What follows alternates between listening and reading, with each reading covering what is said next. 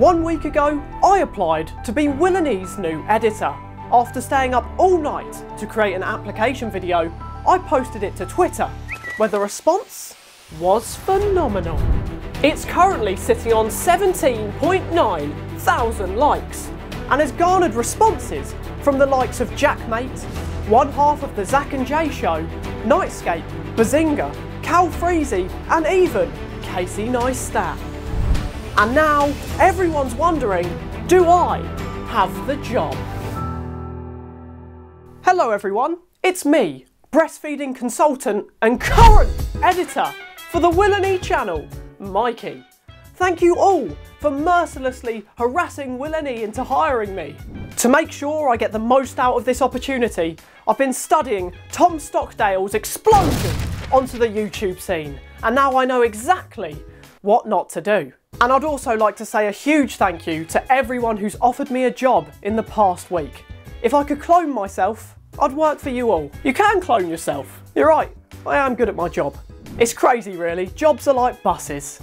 I've wanked on both of them. It just shows that if you fail your degree and focus on your dreams, you can go from this, I'm searching for the best milk in the UK, where the fuck is Tesco? To this. They say comedy can't be learned, but he tried his best studying jokes in the evenings while others studied breasts.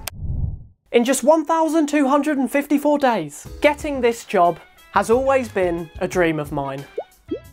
In fact, I was at a job interview about a year ago and they were really disappointed when I told them that my dream career was to edit for one of the top YouTubers.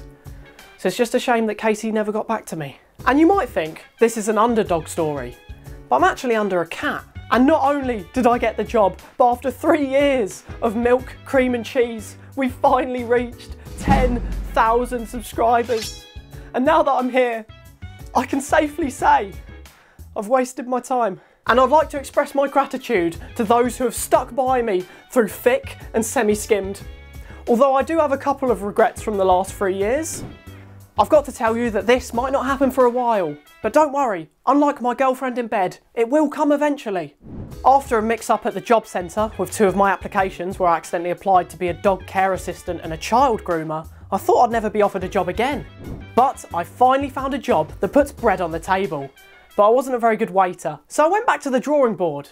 But I was a shit artist as well, so editing will do. It's mental. Since this all blew up, I've been getting quite the influx of female attention. Is that the guy from Milky Mondays? Not now, Mum! And finally, I'd like to show you my application video, in case you were too busy wondering why your parents are clapping for the NHS every night. Every night? What are they doing in there? And why do they tell me to stop when I join in? Hi Will, it's me, freelance sperm donor and future editor for the WillNE channel, Mikey. I'm here today to express my interest in editing Reddit videos. I'm sure everyone says this, but Will, I've been watching you for years. Now, I brought you here today. Your bedroom light was on late last night. But don't just listen to me.